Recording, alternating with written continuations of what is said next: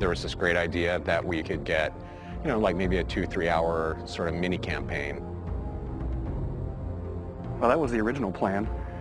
Not quite what happened, but since we pretty much ended up making a full game. The game gets more and more ambitious, and then next thing you know, it's not like anything you've worked on before. We knew that we wanted to keep what was great, that people loved about the Halo experience, that 30 seconds of fun over and over again. We knew we had to preserve that, but at the same time give it an ODST spin. We wanted to try something that we've never done before, and I think that means breaking the mold of what people expect from Halo.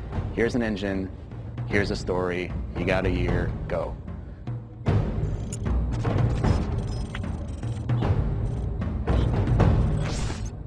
One of the great challenges that we had with ODST was, since we didn't want to be traveling all across the universe in this gigantic space opera, we wanted to really focus on one place. The hub was the single most technical thing that we've ever accomplished in the Halo engine. There was a lot of work done to try to come up with smart ways that we could build the city. It's definitely the biggest environment that we've made in any Halo game. We spent a lot of time trying to figure out how can we maximize the space without freaking out all the artists, and I think we figured out how to maximize the space really well. I don't think we ever figured out that second part too well. We want the player to have this open, visceral, you're in the city experience. We started experimenting with playing with elevation, playing with building shapes. It's a city that you actually completely walk through. Each BSP is directly alongside the other BSP. You walk through a door and you go into the other BSP. The road structure is not straight, it's diagonal, it's also multi-layered. I don't think we kind of realized how big the city would get. We basically had to build very specific tech that would give the AI the right type of behavior. We had the technology, we called it squad patrol. No matter where you were inside the hub, there would always be a certain amount of noise, a certain amount of enemy presence there that we could ratchet up and ratchet down depending on what we needed it to do. We need to have this dark, moody city without making it unplayable. I wanted to get a feeling of rain at night in an abandoned city. I would still like to score the emotions and mood that we want the player to feel when they're playing the game. We want people to explore the city. We want people to find this, this kind of hidden little sub-story. What if the phones rang? You're alone, you're in the city, you're trying to unravel a mystery. That's the feeling you have every time you're the rookie. What's fun about being an ODST? How's he different than the Master Chief? What kind of problems does he face versus the Chief? If they're not the walking tank, they really have to pick up weapons that they're going to use. There were things that we added. The silenced submachine gun and the silenced pistol are absolutely the best tools for the job. Something the ODSTs have that Spartans actually don't. Silenced weapons at night, they feel cool, they look awesome, they're really sweet to use. In real life, silenced weapons don't have a whole lot of sound. So we had to kind of Hollywood them up a little bit, kind of make it so that they sounded like they were silenced and supposed to be silenced, but yet still powerful and fun to fight with.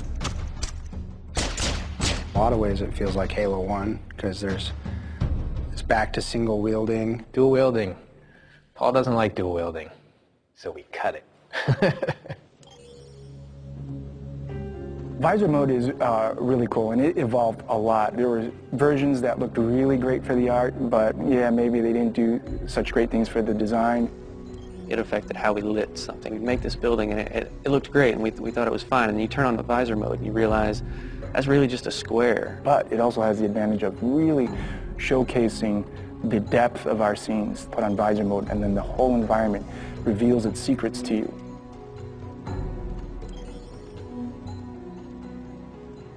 You know what sucks about big cities? You can get lost really quick, and that's where we came up with ideas for the Visor database, where you have a great map of the city that not only shows you where you are, but allows you to choose where you want to go.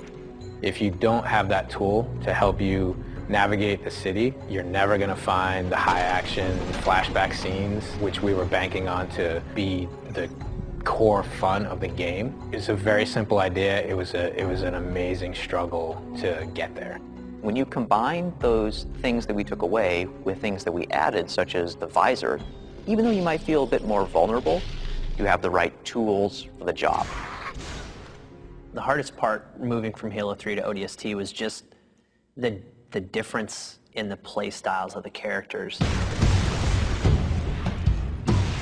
If you look at the Master Chief in the course of the Halo games, he became ridiculously powerful over time. And ODST feels very different because when you start taking fire, you can't just continually keep kicking ass. You have to actually look for cover because you don't have a motion tracker like the Chief.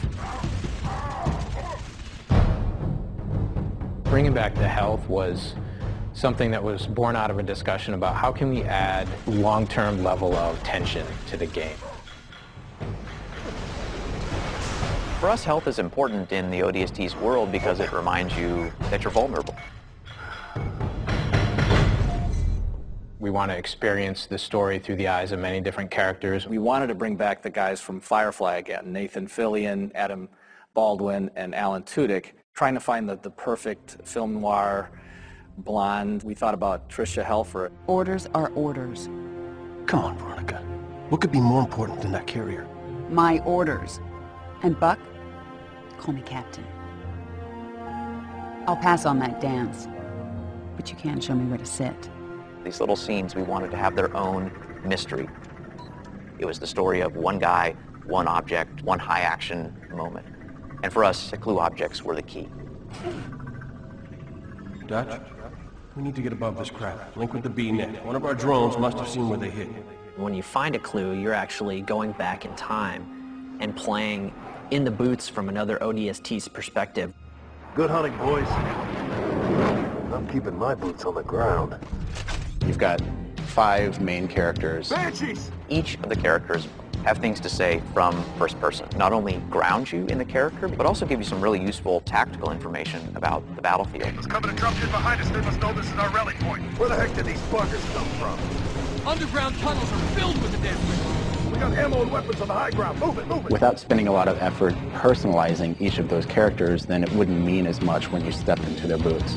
We need some help! Look out! Bam, said the lady. So I hope it's the right balance of new and old, that it doesn't come off like we've screwed the pooch on this one. But I do think they will probably walk away from this honestly wanting more. Honestly, if we had more time to do ODST, I really don't know what we would do differently. So if I got another 2 weeks, I don't know. I guess I'd play more ODST.